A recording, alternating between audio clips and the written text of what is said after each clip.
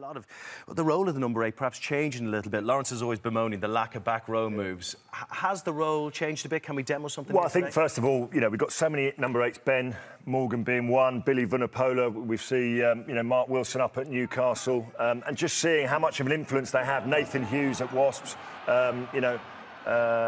Manoa at Northampton. I just think it's such a leading role, such a key decision-making. We've just highlighted a couple of scrums, one in attack and one in defence. Wilson does fantastically well in defence, and if we can just use our demo team, Ben, just give an idea to the viewers at home some of the decision-making that goes on at scrum time. We're going to start here with a fantastic scrum that probably doesn't need any additions to it, but from an attacking point of view, just give us an idea of some of that decision-making, because I've seen that more and more so in the modern day. If you've got a dominant scrum, you're keeping the ball in at the base. All the number 8s are just trickling along and looking to draw that penalty out of the referee. But assuming you're not going to take 3 points at goal, which infuriates Austin Healey, which we love a scrum, us number 8s. Just give us an idea of some of that decision-making going on in an attacking sense first. Sure. Well, first and foremost, you've got to get that clean strike from the hooker. So I want the ball straight back at my feet early.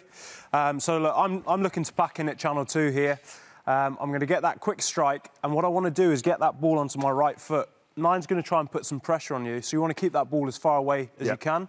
If we're in this attacking situation, we want to try and get our tight head to get that wheel up, so just get him to tie that flanker in slightly. So we're going to get that feed in from the 9, straight back to my feet, on that right foot, and now I've got the edge on this flanker, so I'm going to try and get out wide, get outside this flanker, draw my winger, and give the winger a chance to go up that touchline. Yeah.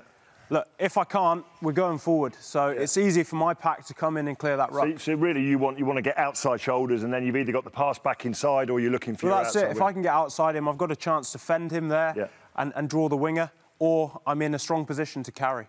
Now, for me, defensively, this is where you really earn your money as a number 8, in terms of the decision-making. Now, we saw Wilson at Newcastle managed to get round the corner. He drew Clark. Clark went for the tackle on the outside and he went inside. Just, again, give us an idea, because this is absolutely crucial, particularly for today's game, where you've got two very strong scrummaging teams. First of all, where are you packing down, close to your own line, and what's your decision-making? Because you really have to take control of this, don't you? Yeah, well, when you're close to your own line, you want to look for that perfect scenario when you're going to make a break, but ultimately it's about just getting the ball out and setting up the next ruck. So look, I'm going to try and I'm going to set up in channel 2 again, get my weight going through. Obviously, the opposition are going to try and manipulate us. So just say, for instance, you've got to have a feel at number 8, haven't you? Yeah, exactly. So if we get a wheel, then I'd follow the wheel and I'm going to go this way, but look, the touchline's here, so they're going to try and bring this scrum around. We're going to pretend that we've just shifted Ben into a bit of a tight corner here. So and again, are you talking to your 9? Are you taking control? Same sort of thing. My 9's going to take control here. Look, the 9's going to try and put pressure on.